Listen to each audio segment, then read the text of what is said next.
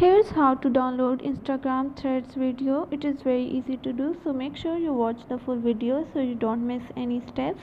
For this, first of all, you need to open your Instagram Threads. After that, scroll down and find any video here. So to download any video, tap on this send icon at the bottom of that video. Then after that, copy the link of that video from here.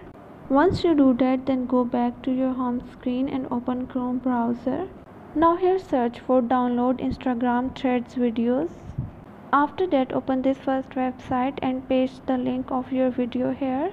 Now tap on download and it will start to fetch your video. After that, open the video and tap on these three dots and then tap on download button. Then your video will start to download. Once it is downloaded, then tap on open, and here as you can see our video has been downloaded.